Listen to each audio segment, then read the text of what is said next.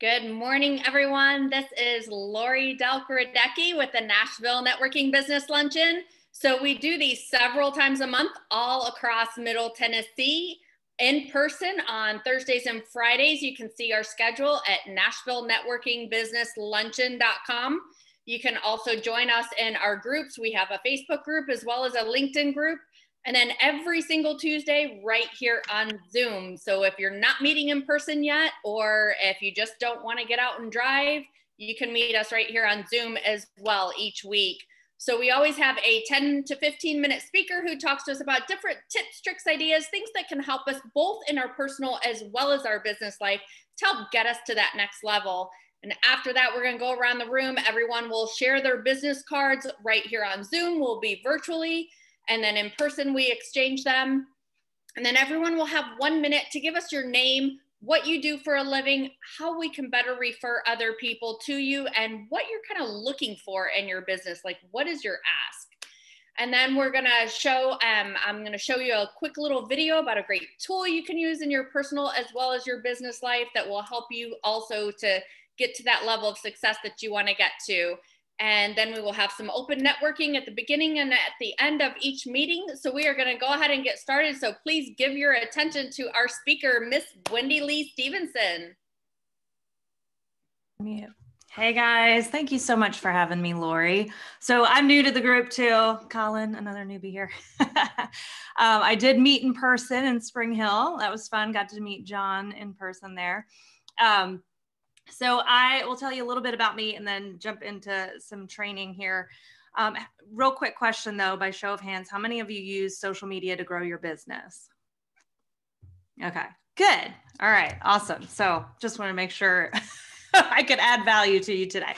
So I am a mom of 7, live in Spring Hill, Thompson Station area, and work from home. I've been a full-time entrepreneur for 7 years. Actually, today is my 7-year anniversary, and spent 14 years in corporate world, sales and marketing, dabbled in digital marketing when banner ads started coming out, you know, internet marketing, all that, and kind of fell into online business. I got into entrepreneurship through network marketing, and a few months into starting my business, I actually got laid off of my job. It was my 2nd layoff in a row. I had never, I was one of those people, I always, you know, grew in my career and got promotions. And then for some reason, twice in a row, got laid off. And so when that happened the 2nd time, I was like, I'm done. I want to be home with my kids anyway. At the time, I only had 3 kids. So my really quick story about how I became a mom of 7, I had 3 biological kids. My husband and I decided we wanted to adopt. We sponsored a little boy in Africa from the time he was 6 years old. When he was 12, we decided we wanted to adopt. We found out he had a brother. We went to visit him in Africa, and it was like 2 months before we put in our adoption paperwork, and we fell in love with a little girl there. And the same week found out we were pregnant with our 4th child. So we literally went from 3 kids to 7 kids in 16 months.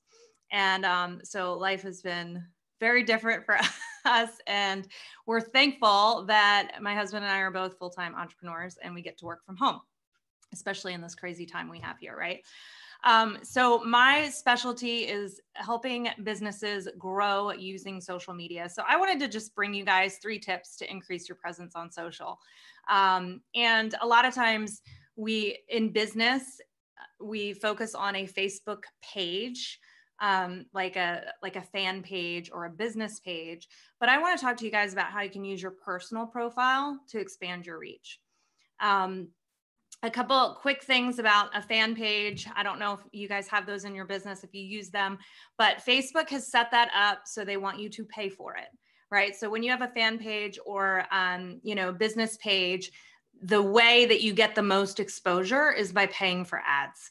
And it's really hard to build that organically and create engagement there. And so I always encourage entrepreneurs, especially small businesses, to have also your profile. So your Facebook profile, the one that you have to create, that's more the personal page, to grow your reach and expand your presence online.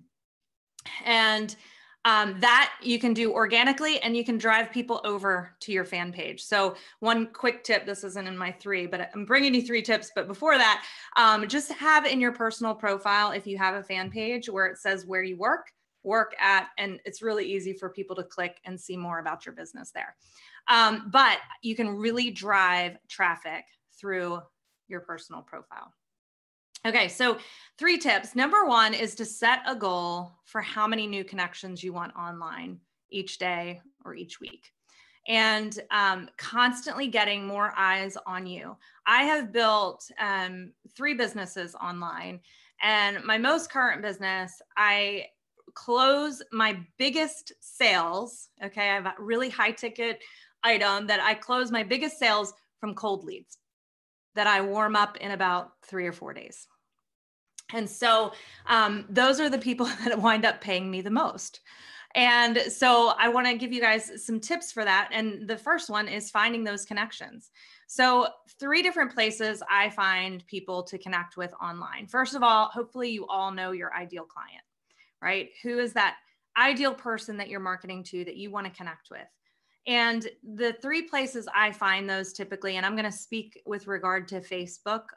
You can apply this to LinkedIn. You can apply it to Instagram, but in groups. So Facebook specifically, I know LinkedIn is doing groups now as well, but finding people in groups and making the connection. And don't overthink the connection, just send people friend requests. All the time I have people that build online. They're like, but the rules say I'm not supposed to prospect in there, or I'm not supposed to advertise my business. And I'm not saying do that. I'm saying go send a friend request. Go create a new connection. If you see that somebody, I target Facebook groups that hold my ideal client in them. And then I send them a friend request. And so also friends of friends, that's an easy one, right? Make more friends, sell more stuff. Exactly.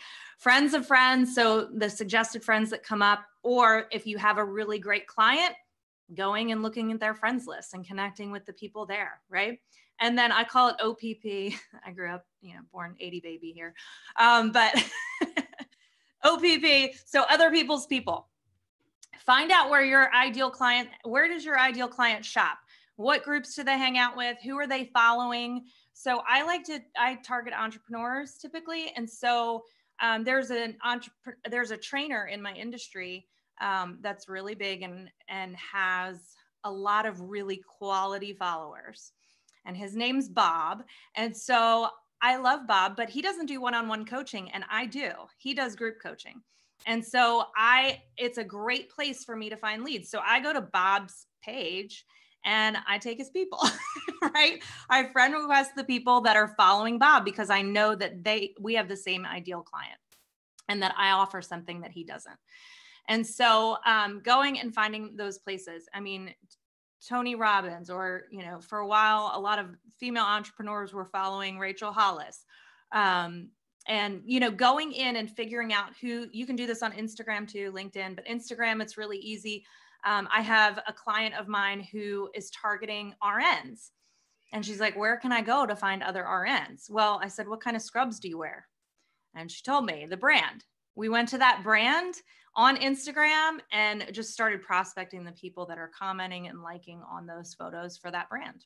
So think about where your ideal client shopping, add connections. So when you add the connections and you marry that with really good marketing, right? So these people, what happens? You send a connection request, then they're going to come check you out.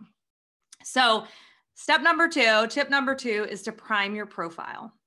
All right. So here you want to look at your bio, your cover photo. There's a lot of real estate that you can take advantage of that many people don't on their social media. So if you go and check out my social media, my cover photo, it says click here. Does your cover photo actually take you anywhere? No, but when you click on it, a caption pops up. And in there, I created a link so people can join my private community. Whereas where I facilitate I bring in a lot of leads there, right? So using that real estate, we have something called a feature photo on your profile on Facebook. And a lot of people just throw up photos of their family, whatever. You can put one big photo in there, and right above it, there's conveniently placed any website that you put in your bio would be right above it. So you can use your feature photo and direct people. I direct people to a 10-minute call with me, you know, to do a quick audit of their business, right? So they can click on that link and get a call with me. And then again, going back to, you know, connecting at that point to your fan page or your business profile, put where you work and lead people over there. All right. And you can even direct them to do that in your feature photo, to go connect or follow my business at the link above. With your bio, you want, when you're doing all of this, you want to think about your ideal client, you friend request them or follow them or whatever. They come look at your profile. What's going to make them say, I want to engage, right? I want to accept this friend request or this follow request, and I want to engage. So think about from your client's perspective. If they come to your profile and all they see is you selling your product or your service, they're not going to want to connect. You've got to add value. So that leads me to tip number 3, which is to add value. And a couple ways to do this is to split up. Has anyone ever read the book by Gary Vaynerchuk, Jab, Jab, Jab, Right Hook?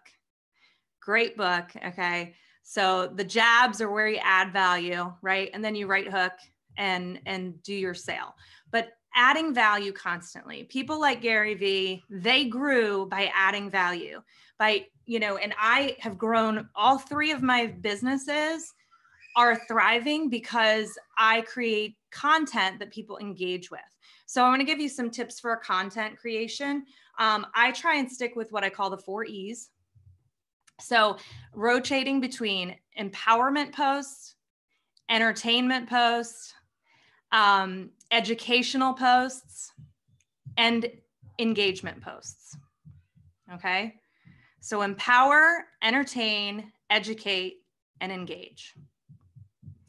And those 4 things lined up with my brand. So what I'm about is faith, family, and business. And I try and create content with those 4 E's and my 3, what I call storylines, my faith, family, and business. And so with entertainment, right, people want to come in and not always be so serious, right? Show the fun, lighter side of you, entertain. And for the tip for the ladies, I don't know if the guys would do this much, but you know, part of what's entertaining about my house is I got a million kids, right? And there's always, you know, something crazy going down. So I'm not like naturally funny. I think I've been really funny like 5 times in my life. And so I go to Pinterest and I'm like funny mom quotes, right? Or looking for something that's entertaining there around the fact that, you know, being a mom of a lot of kids.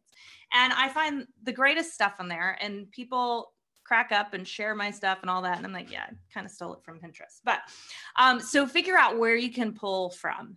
You don't have to be ultimately creative. You just got to know where to find creative things, right? Okay. So then the other thing is creating curiosity. So depending on what your business is, everybody's different, but I'm big on creating curiosity and not just putting everything front and center. Here's the deal. If you want to know who's interested in what service or product that you have. And so creating curiosity, asking questions that are going to get your audience to engage with you and basically raise their hand without knowing that they're doing it, right, to what you have to offer. That's what you want. So for instance, I have in one of my businesses, I sell collagen. So I asked a question, who uses collagen every day? I didn't say, hey, I have the best collagen out there and here's all about it and here's the link to buy it and da-da-da. I said, who uses collagen daily? And every single person that responded, whether they use it or not, is now a prospect of mine, right? So come up with whether you're in finances, real estate, what are those questions you can ask that your ideal client would engage with and let you know that they could use your service or your product. And then finally, I got to talk about live video and I'll wrap it up because I think I got 1 minute left. Live video, there's no better way to get people into your funnel than letting them see who you are. I have people in my circles that act like I'm famous. It's the weirdest thing. I get on Zooms with sometimes with people and they're like, oh my gosh, I can't believe I'm talking to Wendy. Why? From live video. There's nothing else, right? I haven't done anything exceptional in the world. Hi, there's a kid. But I do live video and people start to build this relationship with me that I don't even know about, right? They're feeling connected because there's only so much that you can put through in a post. And actually, I want to, oh, I don't have it up here. Everyone Communicates, Few Connect is a book by John Maxwell. It's amazing. But one of the things he was talking about is the fact that what you communicate in words is only like a small percentage of what people get from you. It's body language, it's voice inflection, it's all of those things that communicate. And so live video is the best way to create a following of raving fans. So that's what I got for you guys. Thanks so much for letting me be here and share, Lori. Awesome. Perfect. Thank you so much, Wendy. So many great tips. I hope you guys were taking notes. I was taking notes, and I've been doing this 28 years and I was taking notes. So hopefully you were taking notes. If you weren't, make sure you go back to the Nashville Networking Business Luncheon page and re-watch the video. And so if you are watching us live, make sure you join us next week right here on Zoom, or if you are meeting in person all over Middle Tennessee, see our schedule at NashvilleNetworkingBusinessLuncheon.com, or also on our group on Facebook as well as LinkedIn. This ends our recorded portion, and we will see you next week.